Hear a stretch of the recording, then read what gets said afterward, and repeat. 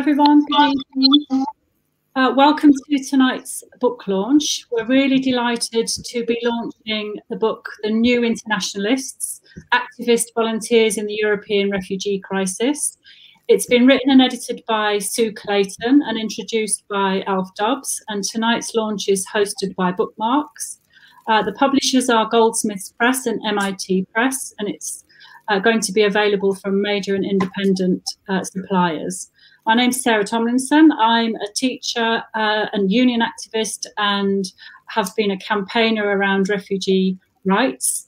And I'm delighted to be here to chair and to introduce our speakers. Our first speaker is going to be Alf Dubs, Lord Alf Dubs, the amazing campaigner, former child refugee and indefatigable spokesperson for refugees trying to get to a better place. So I'm really delighted to introduce Alf, who's going to have 10 to 15 minutes to speak. Thanks, Alf. Right, good evening, and thank you very much indeed for inviting me to this important occasion. I'm delighted to be here. I was honored to be asked to write a little introduction to the book, and this is really an important day. Just to say a word about Sue, I seem to have known Sue for a long, long time. She's one of the many activists and campaigners I've met. She's always popping up here and there, but let me say a little bit about her. She's an academic. I've learned a lot more about her in the last year or two. She's an academic at Goldsmiths. She's a film and documentary maker. She's an author, as this book shows, and other books, and she's an activist. And it's as an activist I first got to know her. She launched a tremendous conference, a two-day conference about a year and a half ago in North Lewisham in Deptford. Tremendous event, all her own doing. And of course, how she managed to put this book together with so many contributors, there's so much in it. That itself was an absolute feat, for which I congratulate her. Now, I'm going to say just a little bit about the refugee situation. You'll be familiar with it, but let's remind ourselves. It seems a lifetime ago, and I think it was about four and a half years ago, that we first learned about the tragedy in Syria and the number of Syrians who were fleeing to safety to other parts of the region and indeed heading for Europe. And that's when we learned, as you'll remember, that there are 95,000 unaccompanied child refugees somewhere in Europe, mainly in France, Greece, and Italy. And 10,000 of those had disappeared. So I was talking to colleagues in Parliament, and it happened an immigration bill was going through, and I put my amendment down that we should take some of these children. And the government didn't like it, and I was asked by the then Home Secretary, Theresa May, to withdraw my amendment. And her words were, I said, why should I? And her words were, well, if you don't withdraw this amendment, other children will follow. And I said to her with real astonishment, do you mean to say we're going to turn our backs on children, particularly children sleeping in the jungle as it then was in Calais or on the Greek islands? We just can't turn our backs on them. Anyway, it passed the Lords by a big majority, slightly defeated in the Commons, went back to the Lords as a bigger majority, and then something very significant happened.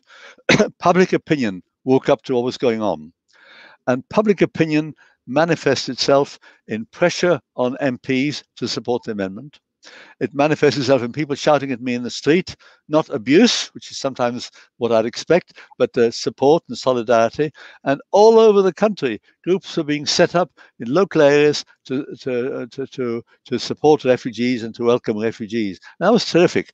And that pressure made the government give way, and they accepted the amendment. And then there was a second strand to all this, which was the Dublin Treaty. And you'll know it's an EU treaty under part of which a child in one EU country can apply to join family and relatives in another. So a Syrian boy in France could apply to join an uncle in London or in Birmingham. And that's all, I was fairly straightforward. Now, the government have actually resisted both of those amendments. They resisted the first one, and there was an answer to a parliamentary question in the Commons only on last Friday, which basically said they're shutting it down. Their excuse was that after taking 480 children, a small number, after taking those, there are no more local authority places in foster homes. Well, with foster families. Well, all I can say is we found quite a few local authorities who were willing to take quite a lot of children through their foster families. So that didn't stand up. And then on the second one, the government have turned down an amendment which passed the first time in 2017, which then was reversed in 2019, quite shockingly. And that's basically what I call the family reunion amendment. And although the government say there is a limited way in which this can still happen, it's not much good, I think. And so we've got a big battle ahead, and we'll go on doing it.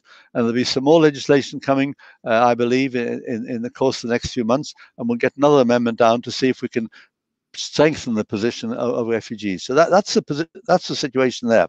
Now, in the course of all this, I've had a chance to visit Calais, the jungle, before it was pulled down, and then subsequently I've had the chance to go to Greece, and I've been to Lesbos, to Moria camp, about a year before that terrible fire there.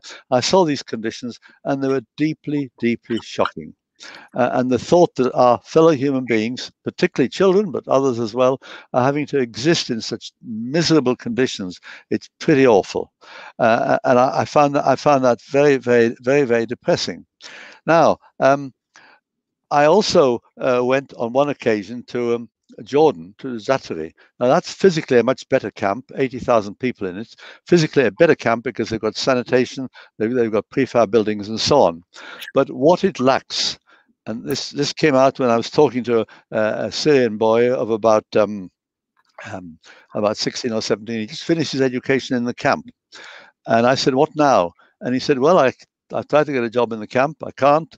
I've tried to get a job outside the camp, and I can't. What hope is there for me here? And it's this lack of hope which I think has characterized the predicament of many refugees the world over, not just the ones in Europe. And I think human beings can put up with an awful lot if there's some hope for them. But where there is no hope, then we're really shutting the door on any opportunity they may have to lead decent lives, to get education, to lead the sort of lives that we're all able to lead. So it's this lack of hope which I think is crucial. And that's why we have a responsibility as campaigners to do all the things we can to give people in these refugee camps and elsewhere a hope. In Calais, it's no longer a refugee camp, it's people sleeping under tarpaulins under the trees. And the latest situation we've heard is right in Bosnia, where just recently they apparently, and you may hear more about it from a subsequent speaker, there were 1,000 refugees in a camp, and they were turned out. They closed the camp down, they turned them out into the snow, and nobody knows what's happening. And of course, because of the pandemic, it's very difficult to go there and visit and draw the world's attention to what's happening. So that's another thing that is absolutely despairing. And of course, we've got the situation in the barracks in Folkestone, which again are pretty awful. Again, we read about it in the papers. Terrible conditions in which these people are living, and even when they've managed to get across the channel. Now, one of the things that has made me feel very positive, and this is a theme of the book, are the volunteers I've met. Young people, some of them working for NGOs, some of them volunteering and not even being paid in Calais, in the Calais area, what was the jungle, now under the trees, or on the Greek islands. Young people who are giving up a year or two of their lives in order to support their most vulnerable fellow human beings. They don't get much praise. Fortunately, this book is there, which demonstrates just what wonderful things these people are doing. Otherwise, I keep saying we owe them an enormous debt of gratitude. I feel whenever I've met them, I feel both humbled and privileged that I've met people who are willing to put themselves out for other human beings in such a fantastic way. And you know, I can only say that we all deserve to, or they deserve for us to congratulate them much more than is being done, which is why I'm so delighted by the book, because the book is actually saying, it's putting on record what's happening, what these people have done, and what the conditions are in these terrible camps. And thank you, Sue, for doing that. And I can only say that whenever I've gone to meetings, I've normally found one or two people who've been volunteers in the camps, and they attend more meetings, and they're still campaigning away. But this is important. You know, in a bleak winter like this, whether it's on Lesbos, or whether it's in northern France, in the Calais area, and elsewhere, the volunteers are really shining a light of hope for people who are very vulnerable, and more vulnerable than almost anybody else. I just say one other thing. I think the world has got to come to terms with this in a way we haven't done properly. Too many countries are saying, we don't want these people. We're trying to keep down the numbers. The government, our government says, oh, well, we've had a few 5,000 that came. Yeah, but why did they come? They were ones that could have come anyway if a legal path had been open. And the reason they take such a chance is because if there's no legal way of getting to safety, and they want to join their families in Britain in particular, then they do what we would all do, which is to try and get here by other means, on the back of a lorry or on a dinghy. Dangerous. And that's why I argue constantly, we've got to give people legal paths to safety. Refugees have been through the most terrible experiences to remind people in this country.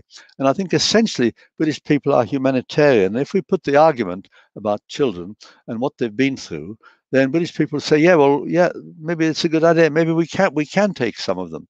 I was talking some time ago to a Syrian boy who'd seen his father killed in front of him by a bomb in Aleppo or Damascus. Now, how can one go on living a normal life if one has seen this happen to one's father or to a parent? And we've got to remember, people have been through the most terrible, terrible experiences. And anything we can do to help them lead decent lives in this country or in other countries is positively good, which is why I think Europe as a whole should step up to the mark. We can't leave it to Germany and a bit to Sweden. We've all, as Europeans, and we're still Europeans even if we're not in the EU, as Europeans, we've got to step up to the mark and say, yes, we will do more, and we want to do it as part of Europe, and we'll share responsibility, not just leave it to the accident of geography that more arrive in Greece and Italy and Malta than elsewhere. So these are our responsibilities. And as I said earlier, I think a book like this draws attention to the situation. There's some very dramatic photographs of what it's like in the camps, brought back to me memories of when I went to Calais on previous occasions. And I think it's important, it bears repeating, we must keep public opinion on our side. If we're going to change things and put pressure to bear on the government, we have to have public opinion understanding what we're about, which is why the book comes in. It's a helpful way of explaining, an important way of explaining what is going on. So thank you again for what you're doing. I think it's very, very important. Thank you, Sue, for your constant efforts. Thank you to all campaigners here.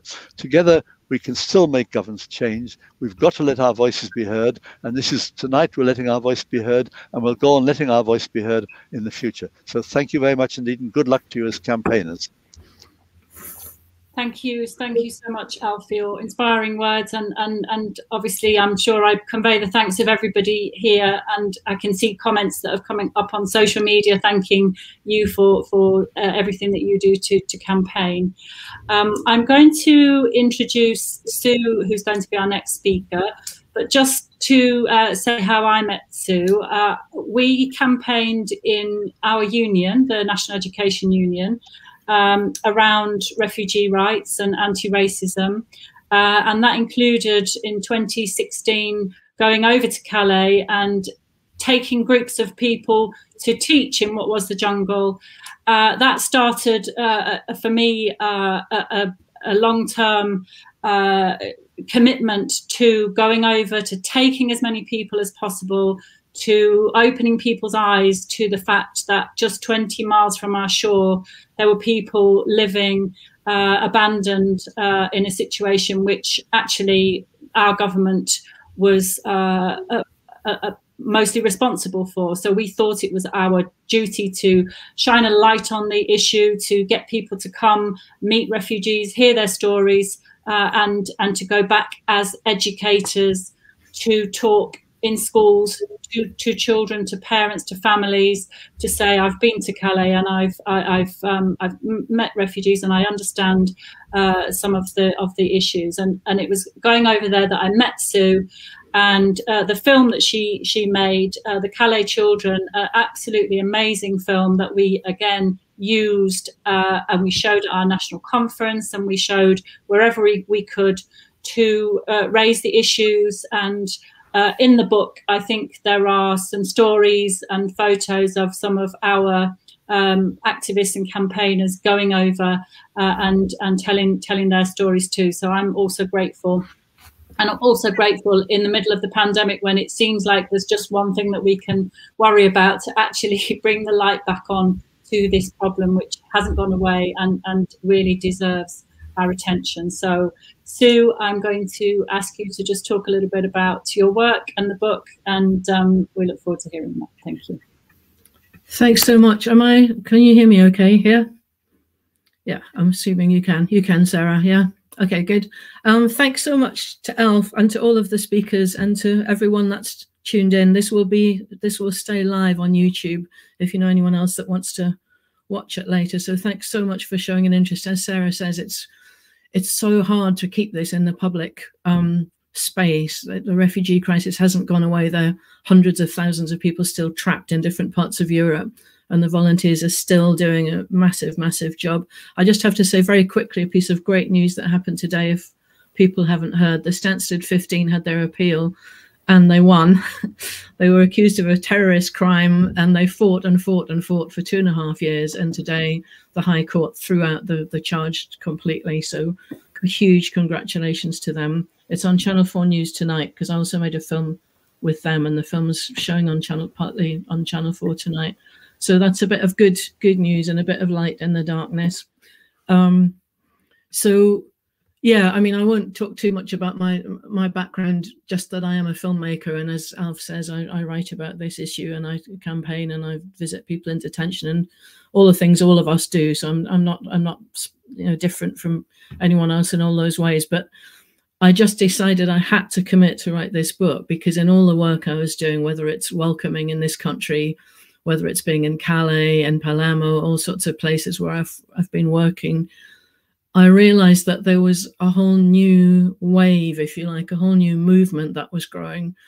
And in these days, the idea that there's a whole new mass political movement, a humanitarian movement that's grown and developed, just the way we look at Extinction Rebellion, is hugely, hugely good news and hugely important. And so, as Alf said, I felt just compelled to document everyone's stories. And I just want to say quickly, I'm going to read a bit from the book, but I just want to say that, the volunteers almost entirely don't want the glory. They don't want to necessarily even always be thanked.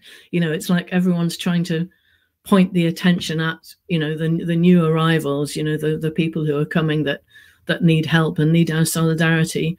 But I do think they have to be thanked and supported. And we as the volunteer movement, have to look at ways to strengthen ourselves and gather even more strength and sustain ourselves and keep going for the very long term. This wasn't just a temporary crisis. It's with us for the future.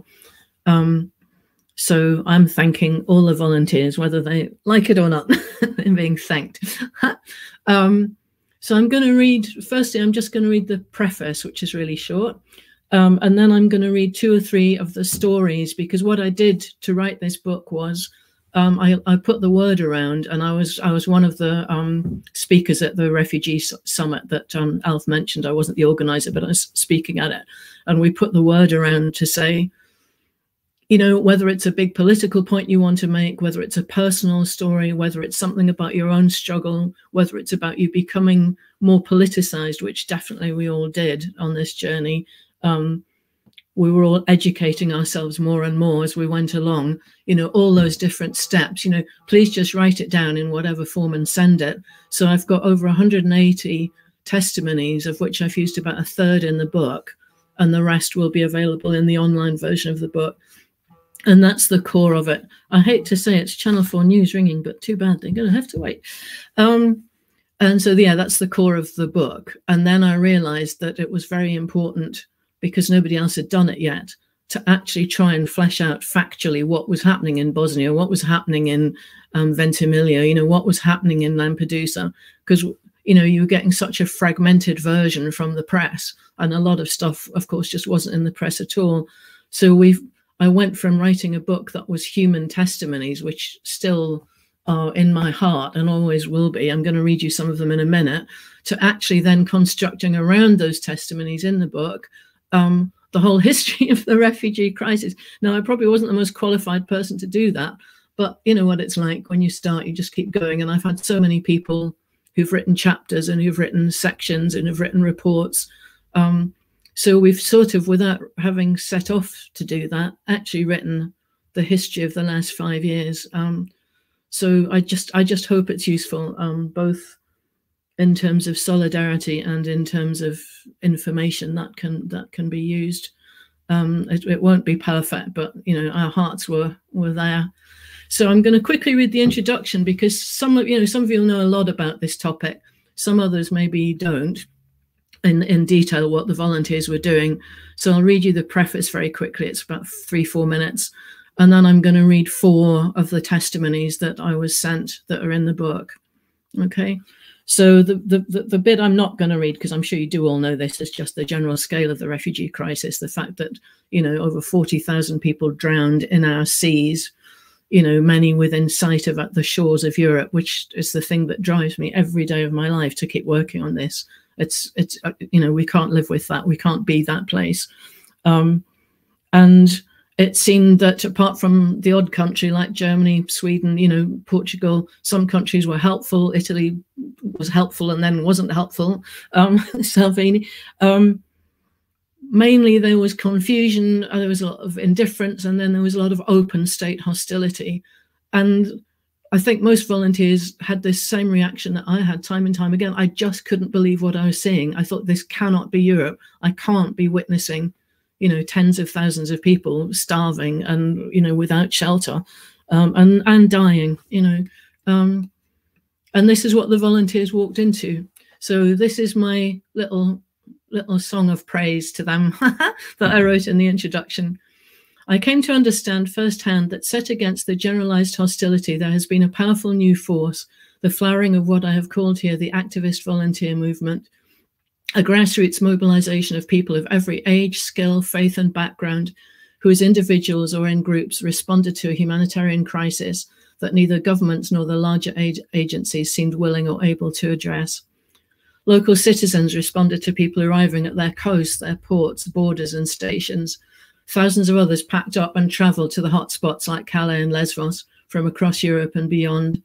Tens of thousands more collected goods and raised funds to supply the camps, provided welcome and settlement support at final destinations, and campaigned for legal and civil rights. And many refugees themselves committed as well to build support networks for those arriving after them. Between them, this mobilization, which I estimate as being 500,000 people across Europe, sourced hundreds of thousands of tents and trainers and waterproofs, baby clothes, sanitary towels, and sleeping bags. They built huts, they put up tents, they cooked thousands of meals a day and sourced clean water. They cut hair, charged phones, and cleaned toilets. They gave legal and medical advice and support. They set up creches, language classes, therapy, music, theatre, and arts. When EU and member state rescue missions withdrew from the Mediterranean, they scoured the sea for shipwrecks, then faced arrest for saving lives. They were abused and tear-gassed by police in the makeshift camps. They listened to 1 million stories and laughed and wept with each person who told them. They drank endless cups of tea with the new arrivals in cold, leaky tents. And when people got to some kind of permanent settlement, they found them cots and pillowcases, played football with them, fasted and broke bread and prayed with them. They battled the state for help and for refugee rights. They railed against governments for not providing all this aid. And they railed against themselves and each other for making mistakes, for not doing enough, for not doing more. They brought corpses out of the sea so that families could have closure. They helped bury the dead and mourn with those grieving, and repatriated bodies back home. What they did and continue to do was and is in every way truly extraordinary and demands to be documented. And they document and still do, in incredibly dangerous situations, continued state and police abuse to this day all over Europe. Abuse of refugees, but increasingly abuse against volunteers as well. I mean, in Calais, you could be put in jail, a volunteer could be put in jail for offering food to a child. That's how bad it's been. Sorry, that's just me. As well as what they did, they bore unique witness to a crisis that is one of Europe's most shameful episodes, and their testimonies hold vital knowledge that the world needs to hear. They continue to fight and campaign and to feed and ferry people, even as states have begun to criminalize their actions. And in my experience, they do these things overwhelmingly not out of some grandiose idea of white saviorism or some cliche of doing good, but because they believe that all of our humanity depends on how we treat those who need our help, especially when our own countries and governments may have contributed to the disasters in theirs. They seek to accept and support the new arrivals. And to do that, they argue that we must all dismantle the pernicious borders in our own minds, the us and them, the ideological walls that separate us as much as do the concrete walls, checkpoints and fences that have come to haunt this new Europe. This book is for them and for our new arrivals in solidarity. Well, I got almost to the end without blobbing, so there you go. That's my thank you to them. And so now I'm just going to read, a couple of stories. One of them's a little difficult to hear, the second one, but there's a balance in these stories of hope, optimism and courage and humor, and you know, we're all going to keep going. We're all going to, you know, we're going to keep winning this fight. So I shall stop feeling weepy and just get on with it here. So as we know, especially out on the Greek islands, there was a massive need because literally thousands of people were turning up on beaches every day, and there was just nothing, literally nothing there at all initially to welcome them. This is from Brendan Woodhouse, who I think a huge number of British volunteers know him. He's a firefighter from the Midlands, from the Peak District. And this particular story has become quite famous. It's not just the rescue that he did, it's little elements that you'll pick up, which is kind of what the book's about. It's about little clues to kind of humanity. So Brendan Woodhouse, this is me in his voice. I took a week, in December 2015, I took a week's leave from work and went to Lesvos. I met some people in a cafe. There's no organisation then. I met some people in a cafe who said Lighthouse Refugee Relief needed a volunteer medic, and that was it. I didn't see my room again till the day I left. On my last night, I was on lookout at the lighthouse. The sky was awash with stars as I sat looking across at Turkey on the horizon, waiting for sunrise. Then at 5:50 a.m., I saw a boat coming in fast. It was still dark, but I could see tiny lights of phones come on as they tried to guide themselves to shore. I had no time to warn them, just raised the alarm. I woke Hecla, our Dutch team leader, pointed at the boat, and then boom, the tubes of the rubber boat had hit the rocks and exploded, causing it to capsize. There were piercing screams as the lights from their phones flew through the air. Then darkness and silence as the precious cargo of the boat hit the water. What the fuck? What the fuck? Shouted Helka. Oh shit, no time for conversation. I zipped up my wetsuit and flew down the cliffs. Hecla went back to get the others. Against everything I knew about water rescue, I waded in, knowing that here the rules were going to save nobody. I could hear names being yelled out, desperate families trying to find each other, children just screaming. It was unforgettably horrible. Soon I was out swimming. A woman was screaming over and over and over, a really anguished wail. When the boat had capsized, she, like the others, had been catapulted into the air and then thrown down into the sea. And in that moment, she'd lost the baby she'd been holding. A woman, her sister, was trying to drag her back to the shore, but she wouldn't move to safety. Her arms were outstretched to the sea. There was a floating stack of possessions on the sea, bags, ripped off life jackets, blankets, all covered in spilled fuel. I swam at the things floating away, not having a clue what to do. Thankfully, the first bag I came to, that was it, a small baby. Her eyes were in the back of her head, her lips were blue. My heart, even today, 4 years on, is racing when I think of how terrible that felt. I swam on my back, baby on my chest. I did little compressions quickly on her chest as I swam, thinking it might just do something. I shouted at a God I didn't even believe in, fucking help me now, this baby doesn't deserve this. I was momentarily pulled under, gulping the sea, thinking I was going to die, but just getting closer to the cliffs at the bottom of Caracas. At last my head was out of the water and I held the baby up and tilted her mouth towards mine. 5 rescue breaths, for infants, I remembered. I blew the first, nothing. On the second, seawater came out of her nose and mouth and she screamed. I still can't believe it happened. The little sound of bubbles in her scream, a slight froth on her face. Hecla was wading towards me, her long dreadlocks bouncing as she came. She was angry with me for swimming so far out, but also she was crying because she thought I'd been pulled under and not made it back. We've got to keep going, she said. But I was done, so she told me to go to the doctor. She turned and went off, pulling people out of the sea. Hecla was 19 years old herself, but she led us all as a team really, really well, and we trusted her. I dragged myself up the cliff path to the medical room, a battered old building that our team had tried to make usable. I remembered how my own daughter had donated baby hats and blankets for me for my early Christmas present before I left, and quickly wrapped the baby up. The volunteer doctor was able to cannulate the baby and get her oxygen. This is the part I find so interesting. I looked down at this tiny baby wrapped in blankets and a hat donated by a girl in Derbyshire. The oxygen had been bought with money donated by Derbyshire Refugee Solidarity. I thought about how the baby was here because someone had paid for my flights and accommodation just to get me here. The glass jar in the White Lion in Beeston had collected change from people's drinks. Little things like that had made all of this happen. The baby's mum and sister arrived. They'd heard a baby had been found, and when they saw her with a mask, they broke down thinking she was dead. I pulled the mask off for a minute and let them cuddle. Then I realized my flight was due to leave, and someone bundled me back in a car to the airport. On the plane, I sat down in shock. I put my head in my hands. My hair was still wet from the sea.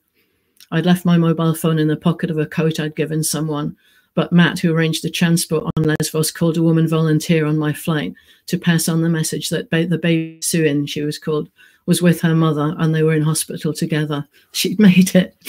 So that is the sort of moment, obviously, you know, we think, thank you to the people, the Derbyshire Solidarity, you know, that's the whole chain of events that made me want to write the book, that just putting some, you know, spare change in a jar in a pub in Derbyshire went right the way through the world and made that happen. So that's, I hope you can all take inspiration from that. The other three are a bit shorter because I know I shouldn't take up too much time. We'll get to the other speakers. From Christina Quintano, who again a lot of people know, she's a resident of Norway. She's originally from Malta, and she's an extremely brilliant activist who's caused any amount of, you know, ructions in the Norwegian government on these issues. This is what she writes. This is the very difficult one. Today I received an inquiry from one of the Norwegian tabloid papers. A Syrian grandfather has reached Norway and hasn't heard from his grandchildren since they left Turkey. The Norwegian journalist would like to know if we have seen the children, if we could help. My silent answer is yes, we have seen the children. Quintana was working on Lesbos. Yes, we have seen the children. On my phone, I have a picture of 8 of them, all little children. One has a braid that hangs loosely to one side, just like me. It's become wet and she has lost her ribbon. Her skin is beautiful, almost porcelain. She looks just like a doll, almost transparent. One of the boys has his jacket glued tightly against his body, and round his arms he wears a pair of arm floats meant for a kid's pool. He has lost his football. He won't be needing it. Never again will he get to play football. I know this. His grandfather doesn't. The newspaper insists, have I seen the children? Are they safe? Together? Yes, they are together.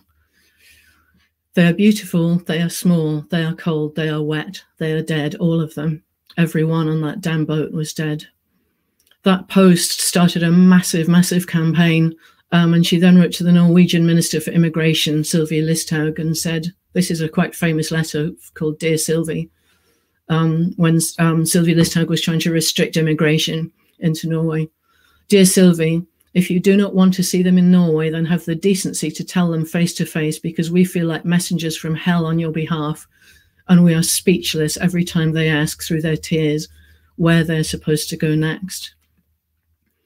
Because the great scandal that the book talks about is, lots of people arrived in Greece, lots of people arrived in Italy. But of course, then when the deal was done with Turkey, and later a deal was done with Libya, even more shockingly, people couldn't continue to come, but because a lot of the borders further north, right through the Balkans and through Eastern Europe, by then were closed and countries wouldn't accept quotas of refugees anymore.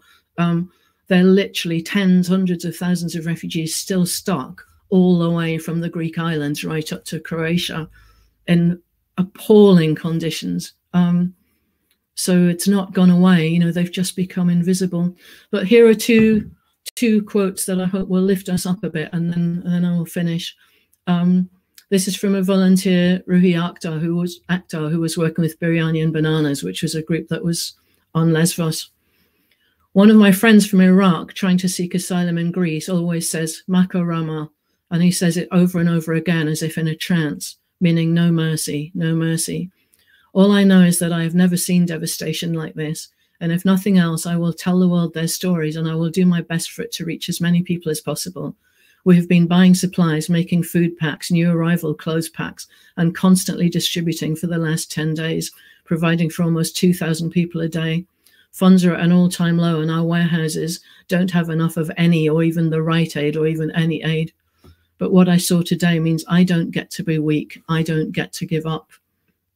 And again, to me, that spoke to me. You know, we can't. If we give up, then, you know, that's it. You know, we're not giving up. And then this is from Mahmoud Ree, who's a Syrian refugee, who's since became a volunteer himself in Lesbos and Athens. During my time as a volunteer, one of the greatest experiences was to see how people from different countries, backgrounds, and cultures were able to communicate despite the language barrier by sharing the same hope and the belief that together we can manage any situation. My aim will always be to help those in need.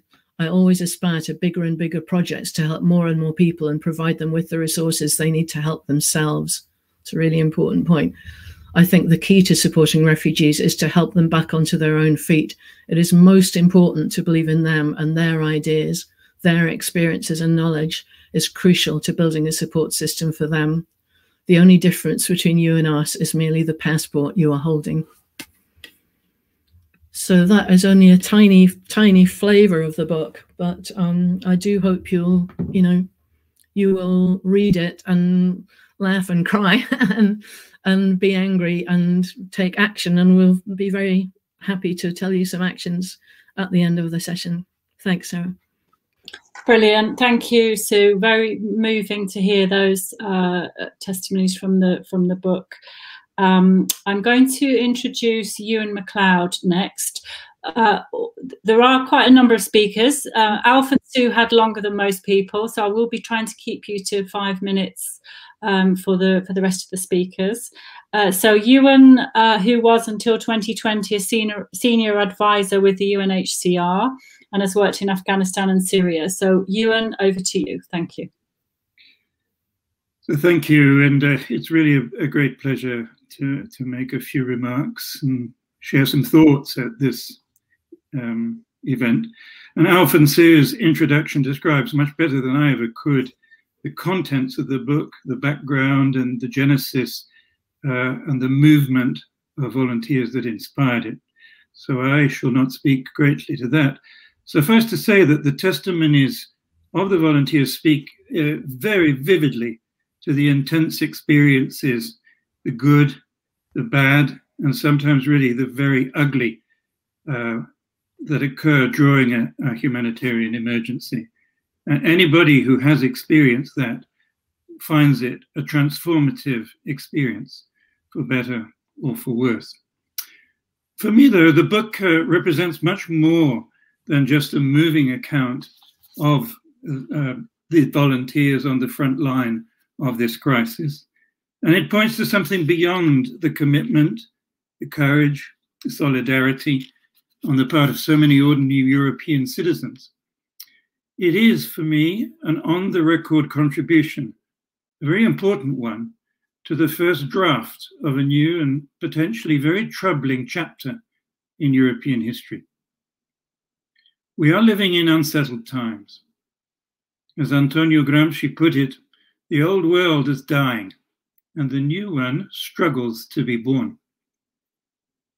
The quality of refugee protection offered by governments can act like the canary in the coal mine on human rights.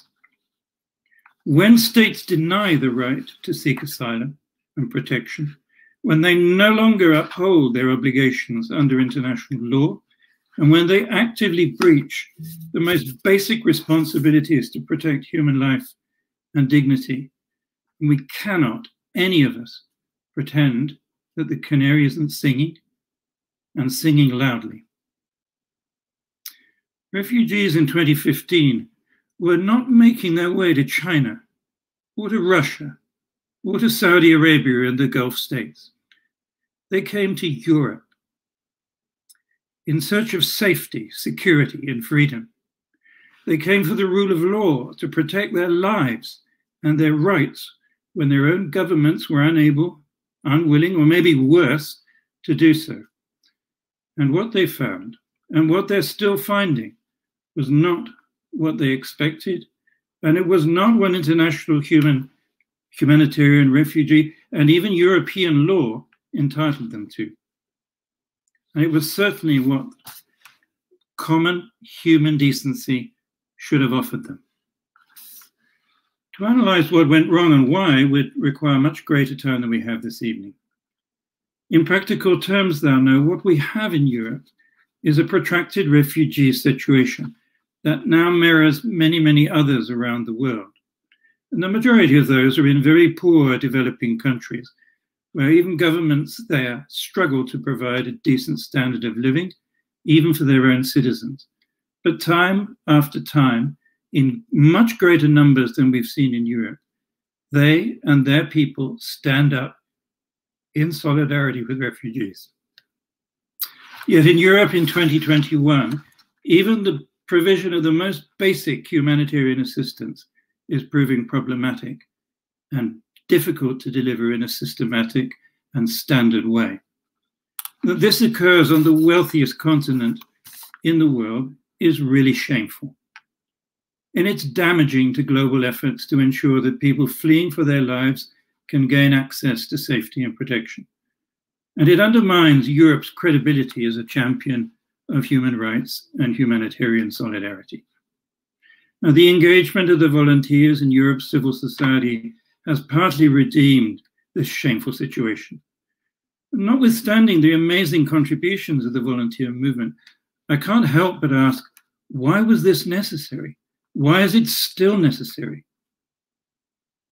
We do now know that the events of 2015 and 2016 were exceptional. It was never the case that there were several more million Syrian refugees desperate to come to Europe, and nor were there untold, and nor are there untold millions of migrants waiting to come from Africa. And for the same reason, they have neither the inclination or the resources to do so. The fear-mongering on refugees and migrant arrivals is simply unjustified. Despite the brutality of the war and its devastating consequences in Syria, 2/3 of that country's population has remained at home. Refugees account for less than 10% of the estimated total of all migrants globally, 270 million, and only 0.3% of the global population. Refugee arrivals in Europe, partly attributable to the impact of COVID last year, have been steadily declining. In 2020, they amounted to 95,000. That's a 23% drop on the previous year. The issue and the accounting is less about statistics than about respect for the rule of law and upholding human rights. It's about ensuring that the politics of identity, division, and exclusion don't dominate our public discourse. It is unclear how human mobility will evolve in the years to come, but given global inequality and climate change, we can be sure it will continue. So how will we manage these challenges? Through dialogue or detention? Through cooperation or coercion? Through pushbacks or progressive policies that prioritize human life over political expedience? These, I believe, are the key questions to which this important book and the remarkable contributions of the volunteer movement allude. I think it's important for all of us to stand up and do the right thing, as so many have been doing, and I'm sure will continue to do in future. Thank you so much. Brilliant. Thank you very much, Ewan, for your words. I am going to move to Tawfiq Hussain, who's Director of Public Law at Duncan Lewis, one of the people who helped with the legal case in the Calais jungle film, and has been a huge support to Sue's campaign and campaigns for refugee rights. So thank you, Tawfiq. Thank you. And thank you, Sue, and everyone. And congratulations on this book. What I want to say and what I want to focus on is what we're all witnessing now in the UK. Whilst this book and its brilliant contributions document the extreme and stark examples of abuse and ill treatment throughout Europe, we are seeing that in the UK, due to the government's harsh and dehumanizing immigration policies that asylum seekers are being ill-treated in similar ways here. The individuals that we represent, having experienced rape, sexual abuse, torture, detention and interrogation in their home countries, having survived the dangerous routes to Europe, and then getting through the countries en route to the UK, experiencing the things documented in this book. They then get to the UK and here, thinking that they are finally safe, find a government ready to indefinitely detain in prison-like centres, or segregate asylum seekers in collective ex-military detention sites across rural, remote parts of England and Wales, or face indefinite detention. These open military camps are obviously re-traumatizing for refugees. The Home Office have made no assessment to check whether they are suitable for such camps. It has also resulted in racist threats of serious violence against asylum seekers. And to top it all off, these camps are COVID hotspots because of social distancing and isolation simply being impossible thanks to their design. And as recently seen in Folkestone, in fact, today we're seeing reports of fire. We're very much hoping that no one has been hurt. And the fear mongering, as Ewan put it, comes directly from the heart of this government. Our clients have sought refuge from war, brutal torture, exploitation and persecution. And the Home Office have been told by local government, the police, the health service, and the government's own MPs to close these sort of sites down. And yet they cover their ears and press on regardless. And this book is important to highlight the human cost of this sort of government strategy. And we need people to speak out in the same way this book documents. It's also important to show why the narrative that this government pumps out, why are they leaving safe European countries to come here? Well, the true answers are in this book. Can I just end by saying, something about Sue? I mean, we all know about her incredible work, and the book is yet another example. But I want to emphasize to many of you who may not know her personally, I want to emphasize her humanity. And I give you one example. She came to know of a brave young boy in Calais, a very vulnerable but incredibly strong and resilient refugee from Eritrea. And Sue, you never turned your back on him, and what you did for him was really incredible. Thank you. Thank you so much, Tawfiq, and certainly echo those words about Sue. It's nice to see the comments coming from across the world. I saw a comment just then from someone watching in the USA, who's someone who I remember, who I met in Calais. Great to know that we've got a worldwide audience.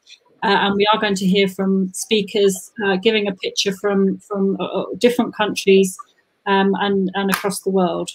I'm very delighted to introduce Sally next, who's a fellow teacher and campaigner in our union, the NEU, and a fellow campaigner in Stand Up to Racism, and who has jointly organised many trips over to help refugees with me, and has got an amazing story.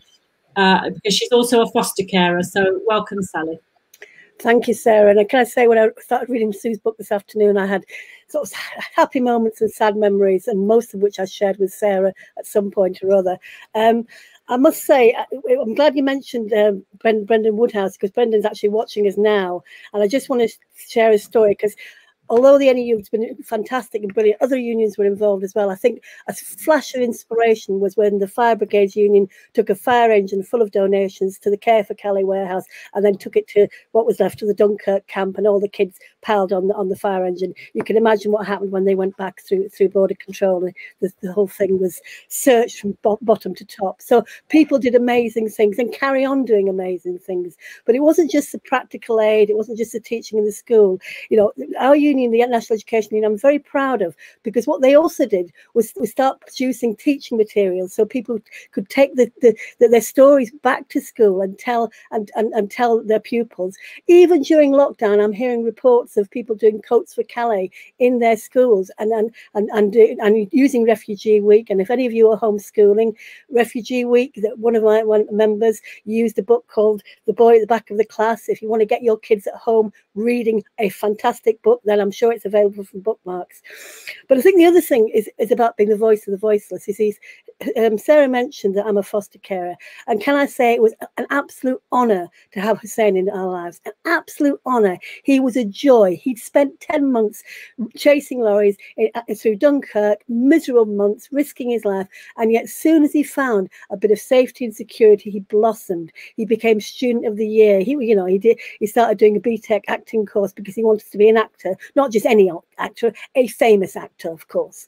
And the problem was for over 2 years, this child who was just blossoming all over the place, making friends, had this cloud over his head, and the cloud was a Home Office. And can you imagine, every time the letterbox goes, the postman comes, he's running down and says, is it my letter from the Home Office? Is it my letter from the Home Office? So for over 2.5 years, he went through that. And then the day arrived when the dreaded letter from the Home Office came. And as a teacher for many, many years, I tell you, the Home Office I needed a big red pen, and I wanted to send it back and say, don't be so ridiculous. So we had to start a campaign. Now, I've been a lifelong anti-racist campaigner, but can I say what happened next was an inspiration for me, because we contacted his college, Leeds College, and we said City College, and we said, look, this is what's happening. Can you write letters of support? Well, they didn't just write letters of support. They organised a petition that went to thousands overnight, and it was the pupils, and it was his fellow classmates, and it was his teachers who launched that petition. Then they had a demonstration around Leeds on a cold, wet night, marching through with Hussein must stay, Hussein must stay. And then it came to court day, and court day was so important because it was a horrible moment. But then I was outside. I just waiting for things to happen, and a coachload of kids turned up. They piled out, Hussein must stay. The Home Office security guard nearly went into collapse mode, and I said, it's okay, we'll sort it. Kids, stay on the pavement, don't go on the steps of the Home Office, don't shout because it's other court cases and you're performing. The second coach arrived, and this time they had banners, at which point G4S was going to have a heart attack, until one of the kids came up to him and gave him a big hug and said, hello, Uncle Stanley, all right? Anyway, long story short, Hussein got leave to remain that day. And what was important is all those kids who said it's not just Hussein's story, it's lots of people's story, and they have become lifelong campaigners. My final thing is what we do now. See, it's not easy getting to camps anymore, is it? But people are still doing things. Care for Calais is supporting refugees who are housed in hotels. We've got this big day of action coming up on March the 20th, a day of action. And being a teacher, of course, I have my thing ready. Whatever you can do, you do on that day, whether it's with your neighbours, whether it's in your own house. March the 20th, very, very important to shout, refugees must stay. And the final thing to say is that I wanted to give this to Sue tonight because of what's happened over Stansted. Unfortunately, I can't give it to her literally, so I'll just give it to her virtually. Thank you so much for inviting me to speak tonight, and thank you so much for this book, Sue. I've got my tissues ready. Thank you, Sally. Fantastic, always to hear the story. And I think the book that you recommended, Bookmarks, just flashed up there, which is a book that you can use for all those unlucky parents that are homeschooling at the moment. So we are trying our best to do as much as we can as teachers.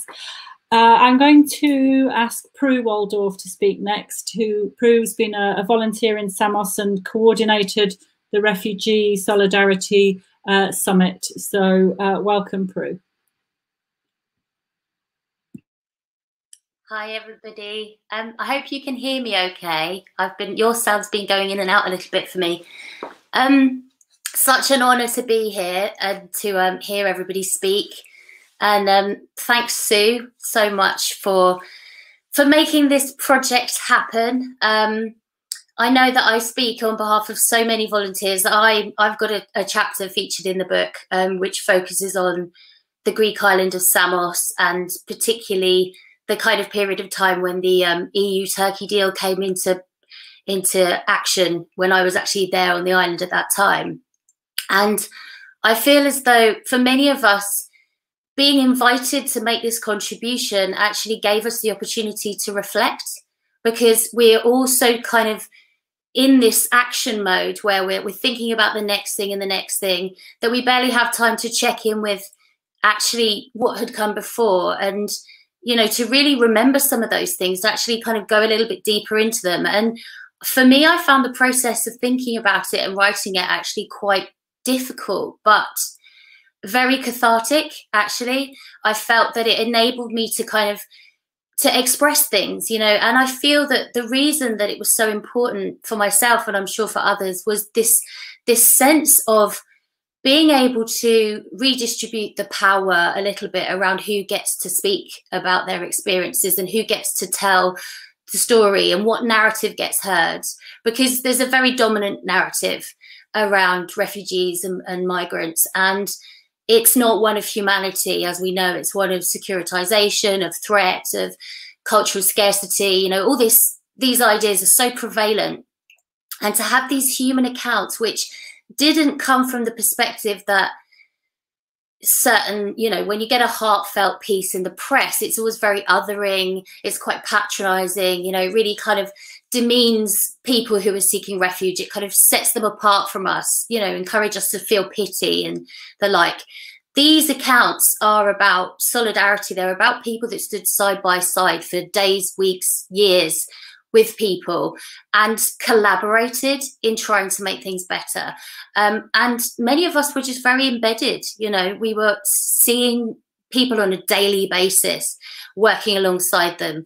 And although they should be the people whose voices are directly heard, unfortunately, the way that our world is a lot of the time the people that most need to be heard don't have that access. And the volunteers and our experiences are almost the next thing, because it's testimony that otherwise wouldn't be part of history. If you look back at history, you know, you get this overall narrative about guts and glory and pride and men usually, and, you know, quite notably, a huge majority of the people involved in volunteering in this particular case are women, you know, which I'm particularly proud of. Women of all ages and experiences, backgrounds, economic backgrounds from all over the place. So that's a really important point. So there's that. And there's my kind of volunteer hat. And then to speak a little bit about the Refugee Solidarity Summit. So when I returned from volunteering, I was, as I'm sure many people that had the same experience as me, quite broken, quite burnt out. You know, it's a very thankless task. Not that thanks is what we're seeking, but you're pushing against this huge systemic force with very little resources, very little capacity, very little experience.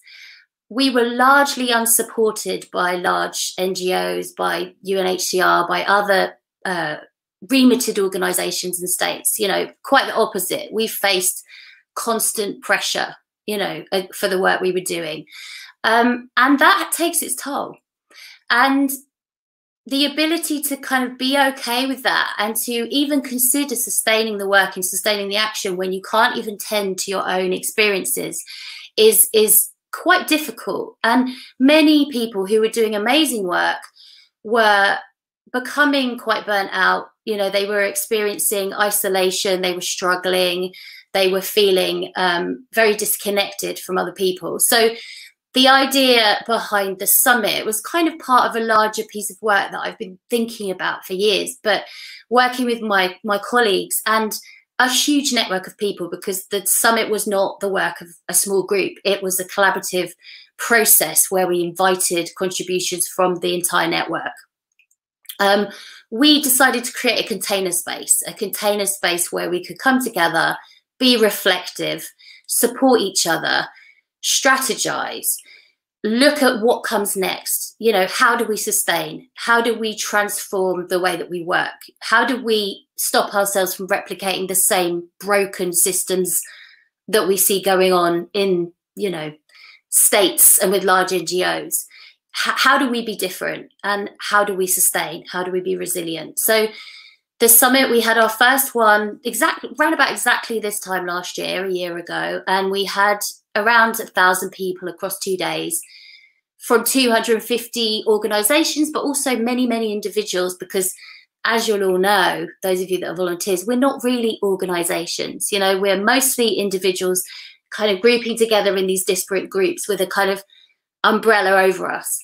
And it was an amazing event, very, very revealing. Lots of stuff came up, and very sadly we weren't able to continue with much of it because just after the summit, you know, unfortunately the pandemic hit, and that really changed the landscape for everybody. It pushed a lot of people into a emergency mode. But I know I'm running out of time here, so I'll get this in very quickly. We are still working on the themes and the things that came up at the summit, and we're actually working on doing another convening of the network, which is going to be slightly different because obviously it's going to be online. It's not going to be one event. It's going to be a series of workshops and sort of outputs and happenings that happen throughout this year. So check in the Refugee Solidarity Summit website and have a look at our socials, keep an eye out, and we'd love everybody to get involved. We'd love to widen that circle and have more people there as part of the event. So yeah, that's it from me. Thanks for having me here, Sue.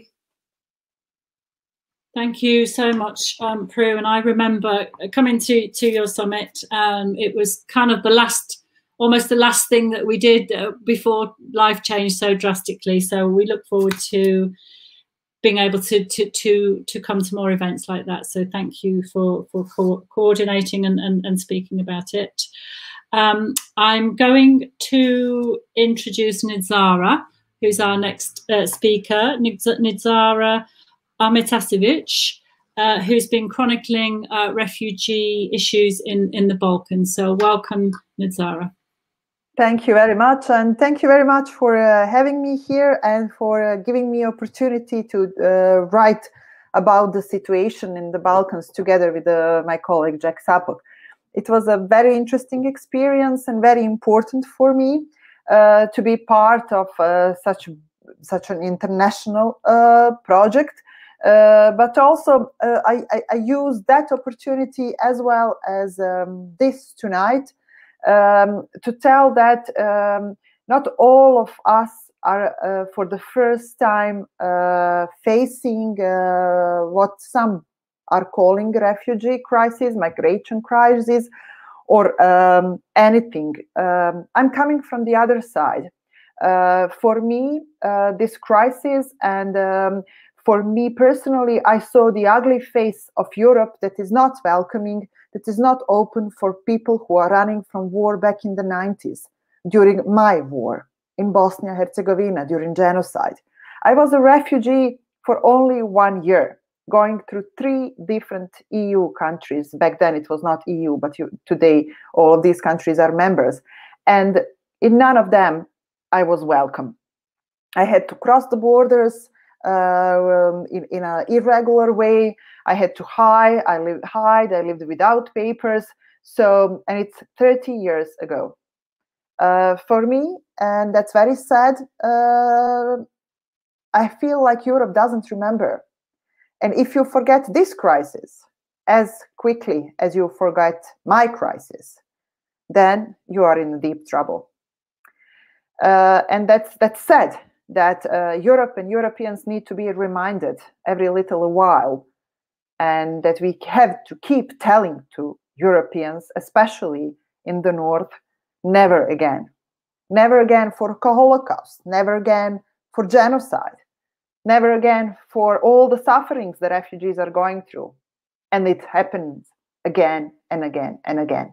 I live in Bosnia, in Sarajevo, and at the moment, nobody knows how many people are stuck in the Balkans. They're stuck here because of the EU borders that are guarded by police officers who are using violence to push people back. Europe don't want any more people. At least they don't want people coming from the global south. They don't want people who are different from them for whatever reason. They don't give us a chance. We are, together with people on the move, we people who are living here in the Balkans, are stuck behind the walls of Europe. And I don't see the way at the moment, after I have been spending half of my life in this very strange life, being refugee, coming back to the middle of the war in Sarajevo, because for me it was better to be under the siege than to be a refugee in one of the European countries where everybody looked at me from above. And I didn't feel like a human being for that year. And I felt again as a human when I came back, find a way, very difficult way, to enter a siege of Sarajevo. And I survived it. And now I have to survive this. It's not easy for anybody in Bosnia. For us, this is deeply re-traumatizing. Not only these pushbacks. You know, if you go to the border area, you can hear screams of people coming from the direction of European Union. You almost can hear how police officers are hitting them, yelling at them, shooting at them. And for us, we are surviving what we had to survive in the 90s. And we are saying never again. And we are saying open the borders, because this Europe is not good. Not for us, not for you, or anybody in the world. There is no change. The volunteers will not bring the change. The only change are open borders. And the only change is that we are all equal, that we have the same rights and we have the same freedoms, that we are all just humans and nothing else. Not refugees, not migrants, not this, not that. We are all just people. I am as human as you are. Please open the borders for us. Don't do anything else. Don't send humanitarian aid. Don't send donations. Don't come to the Balkans to be part of this. Open the borders and give us equal chance to live a life that you are living. Thank you very much. Thank you, Natara. Powerful words. Before you go, I saw a question in the chat which said, how can people donate? Do you have anything? I know you just said you don't want donations, but is there an answer to that question, an easy one? Yes, there is the answer to that question. Collect the money, and when the people who are struggling to cross the borders, to enter the EU finally, they need your help. Be there for them. Tell them that they are welcome. Buy them shoes, phones, and clothes that the Croatian, Hungarian, Romanian, Bulgarian, Greek, or any other police destroyed on their way toward Europe. Hug them, open your eyes, open your soul, open your minds for them. And they will be fine. We will be fine together. There is a huge solidarity network here. We are here for people who are here. We stand together with them, and we know what they are going through because we survived this, and we know they can make it. So send us a message that they can make it, and go in front of your parliament, go in front of the offices, and demand open the borders, nothing else. That's all that we need. We will buy shoes, food, rice, and whatever we need for ourselves. Just open the fucking borders. Okay. Thank you very much, Natara. Powerful message. I'm going to move on to Mustafa. Mustafa Jaju. Hello, Mustafa, and welcome. Mustafa was a refugee from Gambia, now lives in Palermo, and is helping to support recent refugees. So the floor is all yours, Mustafa.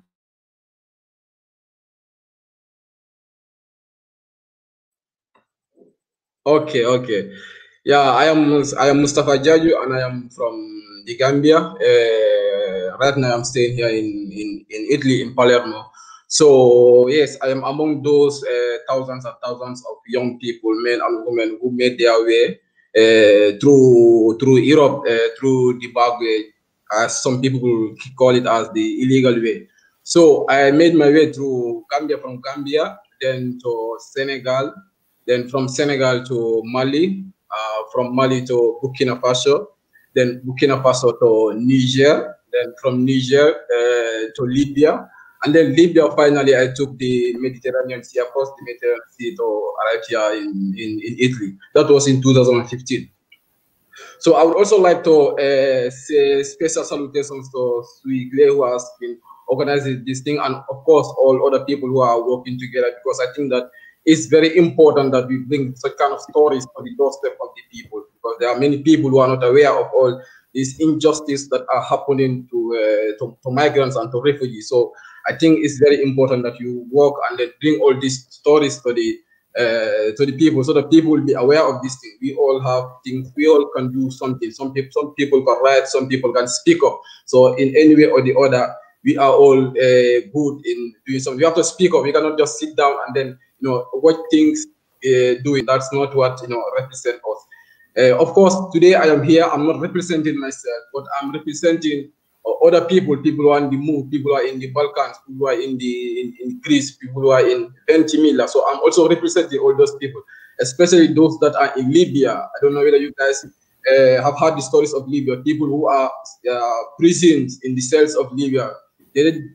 Just because they have only chosen to express their freedom of movement. And it's also a shame that there are some European countries who are collaborating with the Libyan militants in order to torture these people, in order to torture these young people, in order to dehumanize them, to humiliate them. For me, I think this is a big shame, because when I was in Africa, I never thought Europe could do such a thing. So I think these are things that we need to stop. As I'm speaking right now, even here in Palermo, we are having some problems. Problems like, for instance, there are many people who are not going to school. They have left school. People who are not going to school because they have many problems. And also all the challenges that we have been through, like adopting to the new system, struggling in order to get documents. I just want to tell you that documents for us, it's something very important, because if you don't have documents here in Italy or here in Europe, it's like you are existing, but you are not living. Because sometimes people are defined, you are defined as a human being once you have a document, because without document, you cannot get access to some essential services. For instance, if you are sick, you will not go to the hospital because you don't have documents. So these are the struggles that many people are going on here. It's also very important to isolate some of the things that happened, let's say, here in Italy. Like, for instance, in 2018, there had been a law that has been introduced here in Italy regarding to migration. That is Decreto di Sicurezza. In English, I would say the Salvini Decree, or Decreto di Sicurezza, or Salvini Decree, exactly. This degree has left many people homeless, because many people who are living in the refugee centers we are sent outside the refugee centers, because this degree declares that they were not legal to stay there in the refugee centers. So this has been the same, and it has created a negative impact in the life of many young refugees, many young migrants here. The advent of also COVID-19, which has made also forced many people to leave the country. For instance, here in Palermo, I have many friends who have left for countries like they have been to Spain, they have been to Malta, some have been to Germany, because of the difficulties that they are facing here. They could no more cope with the conditions. Some instead of renewing their documents, they were not able to renew their documents because they could not secure jobs. So the level of illegality has increased also. So this has been many problems that we are facing here. So what are we doing as an association, me with other people? What we are doing right now is we are trying to create and organize some networks of solidarity and resistance in order to help people who are experiencing rough sleeping, and some people who are in this moment could not afford to buy some basic needs like food for themselves, because they are no more going to work. They have COVID-19 have made them left their job. Everywhere is locked down, so they could not afford something for themselves. So it's very difficult. We are doing all these things because we believe that our struggle does not recognize borders. It does not recognize our tribes. It does not recognize race. When I mean borders, I mean external borders and internal borders. External borders are those borders that we have created to separate other people from reaching us. And internal borders are those borders that we have created deep inside our minds. I think these are things that we need to get rid of. But you have to separate people because of separate people because of they are migrants or because of they come from other places. Somebody said here earlier that we are all equal. What matters is humanity. This is what we have to promote. So this is what we are doing with many other people. We want to create a society where all of us could all call home, where all of us could be. So this is what we have been doing in this time. So that we also want to return to what was once said during the Declaration of the American Independence. That is, all men are born equal, and that they are endowed with certain inalienable rights by their Creator, which is life, freedom of life, freedom of liberty, and then the pursuit of happiness. I think everybody should work towards the protection of all these rights. Nobody should be nobody should be dehumanized or done something because of he is not able to secure a document or something else. So thank you very much. Thank you so much, Mustafa, and an amazing story, an amazing journey, and now you're working in Palermo to help the many people there that need your help. So thank you very much for sharing that with us. Our last speaker is going to be Samita Shah, who's worked in Athens supporting refugees. So welcome, Samita. Thank you, Sarah. And firstly, thank you, Sue, for asking me to speak today and writing that section on Athens for the book. Now, I'm a writer in my day job, and never did I think I would be writing a piece for a book documenting the worst of European government policies on how refugee lives matter and documenting human rights abuses. So this has sort of also been a bit of a wake-up call reading parts of the book. The three main points I want to just quickly cover.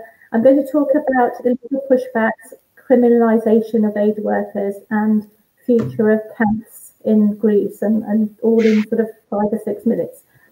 So firstly, while the numbers of displaced people in Greece at the end of 2020 is just under 120,000, there's actually been a drop in arrivals from previous years, partly due to the COVID situation, but also from illegal pushbacks. And this illegal pushback situation is actually quite a serious issue. So reports from 2020 indicate multiple incidents where the Greek Coast Guard, sometimes accompanied by armed masked men, unlawfully abandoned migrants at sea on inflatable boats, or they towed them to Turkish waters. In some of those most extreme cases, they intercepted, they attacked, and they disabled boats carrying migrants. So these reports also indicate illegal pushbacks by border officials at the Evros land border with Turkey. And many of these pushbacks have been people who have reached Greece. So at this point, they should legally have been able to claim asylum, but instead they have randomly and indiscriminately been arrested and pushed back to Turkey.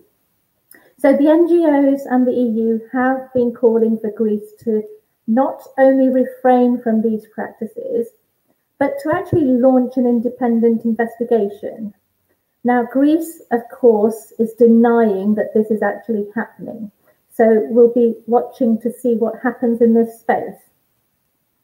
Now, in terms of criminalisation of aid workers, the argument of all countries pursuing this policy is to remove what they perceive to be the pull factors. So Greece continues to try to block groups of aid workers and makes arbitrary accusations. And volunteers have been, and they continue to be accused of facilitating smuggling and trafficking. So why is this happening? Many of the arrests are direct consequences of a badly worded EU directive from 2002. And this directive was supposed to prevent human trafficking within the EU, but it was left up to member states to define what is criminal and what is humanitarian assistance. Greece is therefore really pushing the boundaries on these definitions, often with baseless accusations and lack of evidence. Unfortunately, the overall effect of these efforts by Greece and other countries have done nothing to dim that so-called pull factor. All that's actually happening is that there is a higher death rate for those who try to cross the waters to reach Greece. Now, we'll probably come back to this point about criminalisation of aid workers when we try to answer Tess's first question. Now, just over 4 months ago, in the middle of the pandemic, a fire raged through the Lesbos Moria reception centre, destroying the whole of what was already known as the Hell on Earth camp. At that time, the EC Home Affairs Commissioner Johansson said the poor conditions were partly responsible for the circumstances that led to the fire.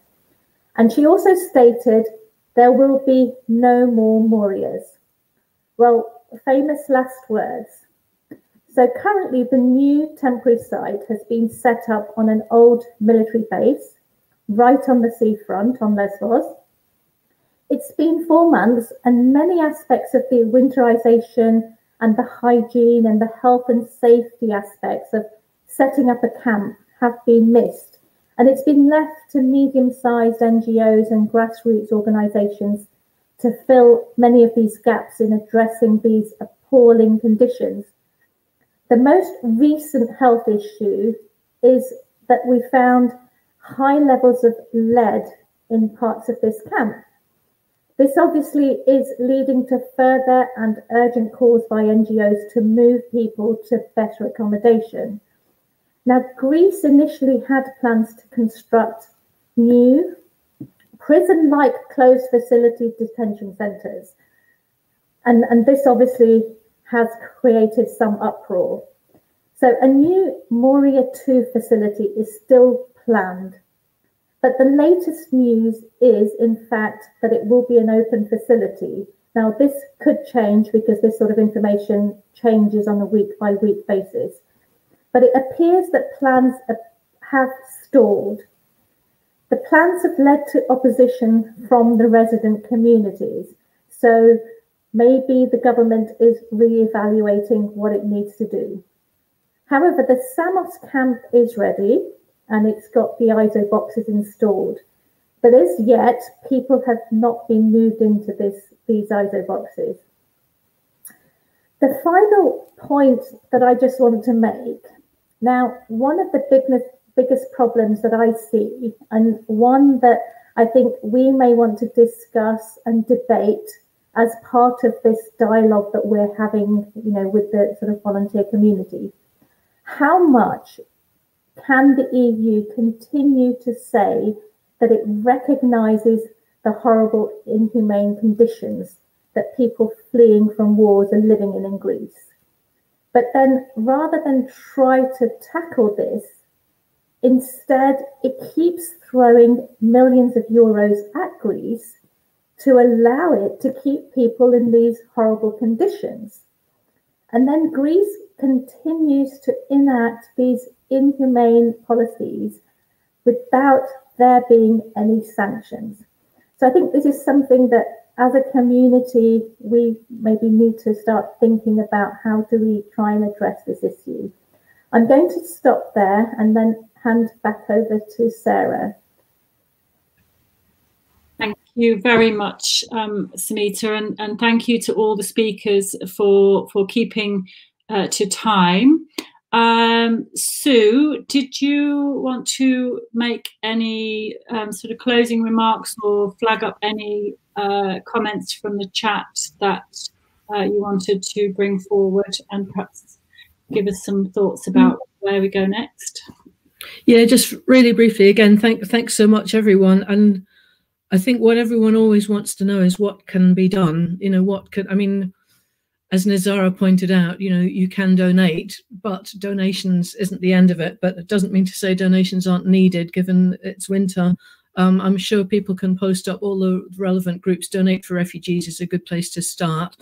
You can donate, you can campaign. I think the important things to campaign around, is a lot of speakers that Sunita's just mentioned in particular, is that in the EU and in Britain, there's not enough distinction being made in law for people who do humanitarian acts, so that all over the EU, if say the people in Ventimiglia, which is the Italian-French border, there was a guy who just was trying to take 2 women to hospital who needed to go to hospital, and he had to cross from Italy to France, and he was fined, I think it was 40,000 euros, and accused of people trafficking just because he crossed a border trying to get to a hospital. And the whole district of Calais that was operating, you couldn't feed or offer shelter to a refugee person. So anytime any of us were moving people around, we're accused of trafficking. And also Sean Binder and Sarah Mardini are quite, it's a well-known case, as was Carola Rocchetti. You know, these are people who were doing sea rescues and who were facing 25 years in jail. And Sean and Sarah still are facing 25 years in jail for people trafficking. And they were called the Libyan taxi service because they were, you know, people were leaving Libya in boats that weren't going to make it, and they were saving their lives. And so the law has got to, and the same with the Stansted 15, you know, they've been through hell in the last 2 years, being accused of, you know, being convicted of terrorism for doing a peaceful humanitarian act. So I think one thing we have to keep working at in terms of our campaigning is, and is what this book tries to do, is redefine humanitarianism, because the term still sometimes sounds a little bit like put some money in the Oxfam tin. You know what I mean? There's still overtones of, oh, charity, little aid groups. I've had very patronizing people tell me, oh yes, you send little pairs of socks to poor little refugees, all that stuff. There's all this idea still attached to being volunteers, but this is a new humanitarianism that is equally, if not more so, about rights and about opening borders and about acknowledging humanitarian principles and getting us back to subscribing to international protocols and agreements. And we have to stand up for that and maybe think of a new language. And the volunteers, I think, have started to do that, you know, a new way of talking about being a good citizen, welcoming, supporting others. So it's not just the specific campaigns like the Dubs Amendment and better conditions in the camps in Moria. They're all incredibly important, but is somehow trying to think of a new way to talk about the humanitarian movement and make sure that the law and other institutions recognize what we're doing as humanitarian acts, and not as you know, not as a crime. But I'd love to know what more specific practical suggestions or comments people who've been listening might have.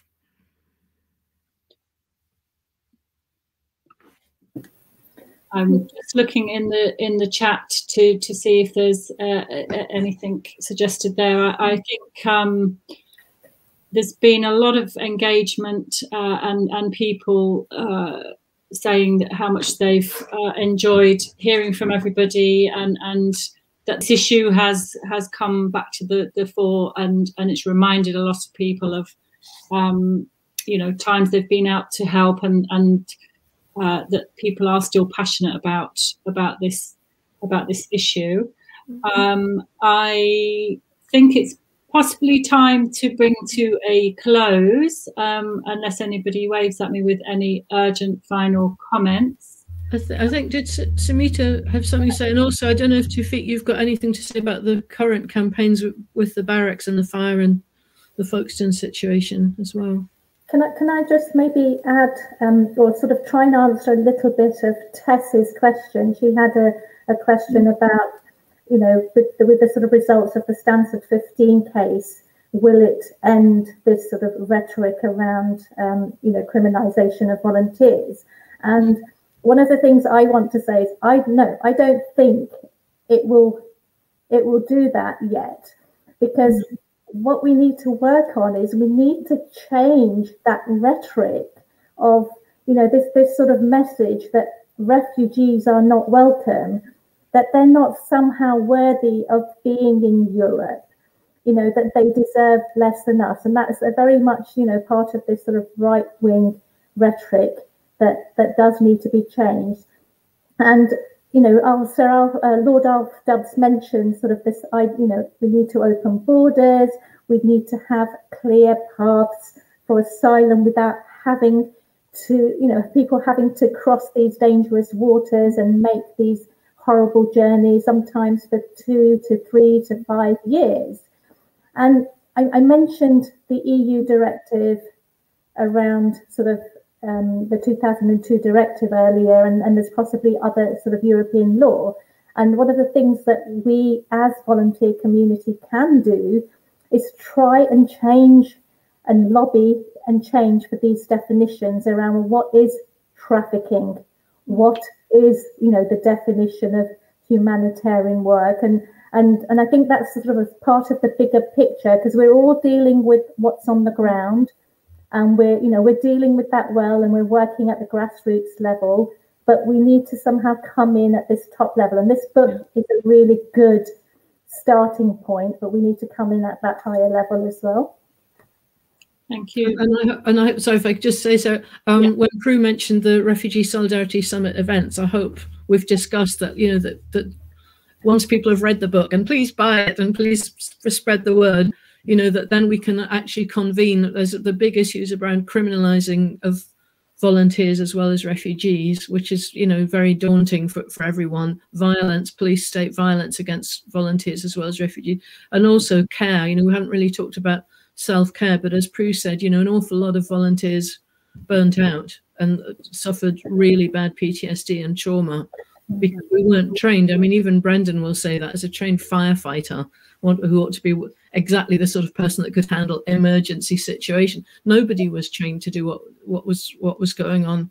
So there are lots of issues that I hope people will come to the summit if they're interested for those kinds of discussions about particular, you know, practical issues and bigger issues and legal issues.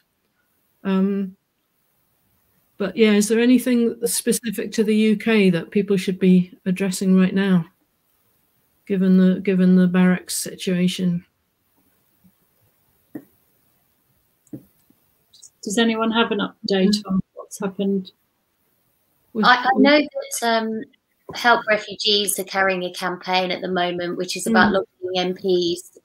My summit colleague Maddie Harris also has an organisation called Humans for Rights Network, and they've been very closely involved in documenting and taking accounts from people that are in the Napier barracks. So there's quite a lot of kind of momentum happening around that at the moment. The only campaign I'm aware of is the Help Refugees carrying something on their website. But I think that, yeah, it's just about, I think, making a distinction. Personally, I think it's about the fact that we shouldn't look at these as isolated things that happen in different countries. It's all one web, and it's definitely intentional. You know, this is not accidental. You know, this is a lack of political will. It's a decision that's being made, and it's playing out through all of the countries in Europe and elsewhere in the world. And I think that I kind of feel like, of course, volunteering and advocating and all those things are really important, but I think we have to sort of go a little bit deeper as well and say, you know, where is this? How are we permitting this? How are our societies allowing this to happen? How is this slide into kind of accepting these sorts of conditions happening? I know that we're all suffering under COVID, that there's a culture of scarcity, that there's economic pressures, lots of stuff that divides us. But we are sliding gradually into a much more frightening right-wing Europe, and that's being played out everywhere. And we are, to a certain extent, permitting that, because each time they kind of move things a little bit further in a direction, it happens, you know. So I think it's kind of about saying, what are we afraid of facing in ourselves, in our own history, you know, and what Nidara said, never again, you know. I feel like that's really my takeaway from this session, is like, we have to think about that one, you know, unifying. So the summit is a place where we can have those kind of discussions. You're all invited. Please come. And also, although there's a lot of things that people need funding for, one thing we're finding with this summit is we're too political. It's very hard to get the event funded. So we're going to be looking at a subscription model, and we're going to need your support to make things happen in the future. So I'll let you know more about that via socials, but I'll shut up now. I would also love to make more. I mean, we're talking about making connections with Extinction Rebellion, because Ewan gave a talk in the UK when he came over once about the fact that climate change is obviously going to be a massive cause of much more migration. So making more connections with Extinction Rebellion, making more connections with Black Lives Matter, strengthening connections with the trade union movement, which is why I was pleased that Bookmarks, offered to hold this, because they're the trade union bookshop and place of thinking and education. So I think Pru's right. All these movements have got to come together. We're not just these. We thought we were individual volunteers because we were sort of flung out there in that way, and a lot of people were really on their own. But now we're back. We've come back. We've got to consolidate and really join forces with all these other movements. Can I just say, I think the other thing is what happened over the summer with the Black Lives Matter, because actually what we saw in a difficult time, a massive polarization of the stuff that went on in America, and then they came over to it. So I do think, yes, things are challenging, but there is this huge polarization between left and right. And Sue's absolutely right. We just got to get the left sorted. And days like the 20th of March will give us an opportunity, even if we're in little boxes, to actually get together and bring in more people and all the youngsters who took the knee over the summer, etc. I think we've got a bit of a chance here, because obviously when we talk about refugees being welcome, we're also talking about Black Lives Matter, we're also talking about saving the planet, we're also talking about everything else. And I also think we should always make sure we use Bookmarks as a bookshop before Amazon. Thank you, Sally. You just I think you've posted on Facebook the link to the 20th of March, which is the United Nations Anti-Racist Day of Action worldwide. So hopefully we can get together and keep up this campaign to keep anti-racism and refugee rights in the public eye. So I think I'm heading to a closure. Did you want to mention anything in as a final comment? Oh, it was just someone's put up the Crowd Justice link, which excellent. Is that in the Facebook comments? Yeah, it's in the Facebook comments. crowdjustice.com, which is another way of working towards changing these kind of oppressive, hostile environment laws that we've got. Brilliant. Well, can I close by saying thank you to all the speakers. Thank you particularly to Sue for pulling this book together and bringing us all together, and of course to Alf Dubs, who was going off to another event, one of the busiest people on the circuit. But we appreciated him coming and contributing to the book. So thank you, everybody. Keep up the struggle, and let's get this book so in circulation and read and recommend, and we can keep this conversation going. So thank you, everybody, and thank you, Sue, and good night. Thank you.